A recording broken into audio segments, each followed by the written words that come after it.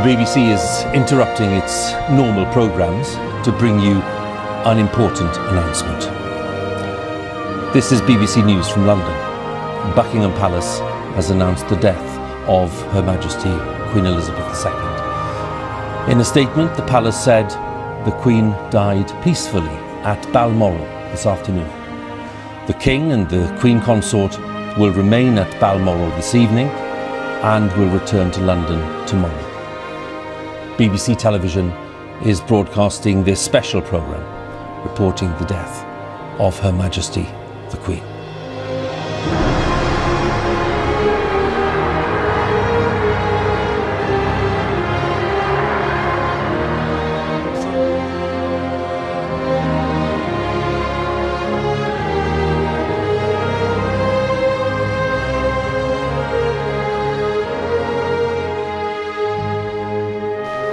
This is a happy day for me, but it is also one that brings serious thoughts.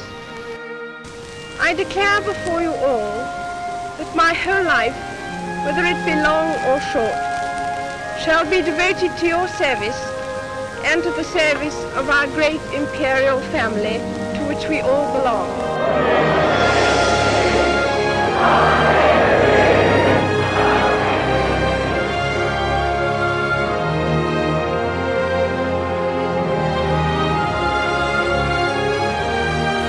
In wishing you all good evening, I feel that I am speaking to friends and companions.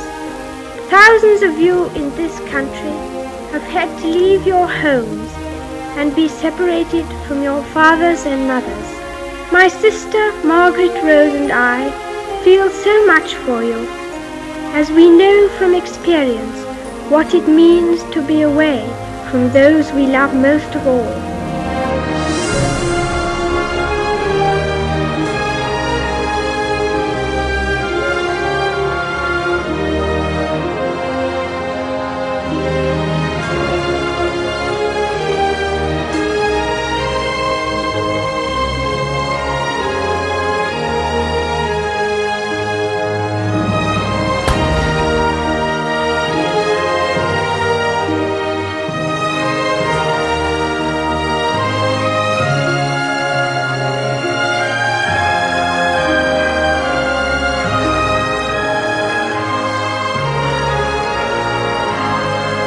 When I was 21, I pledged my life to the service of our people, and I asked for God's help to make good that vow.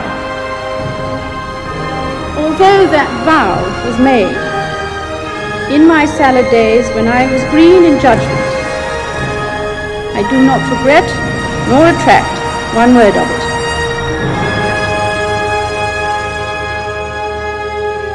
I speak to you today with feelings of profound sorrow.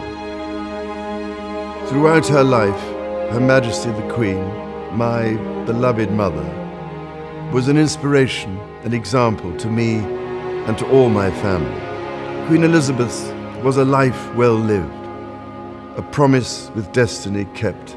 That promise of lifelong service I renew to you all today.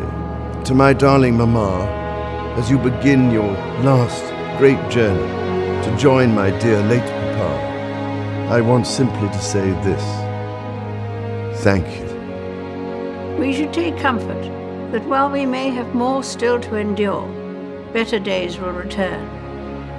We will be with our friends again. We will be with our families again. We will meet again.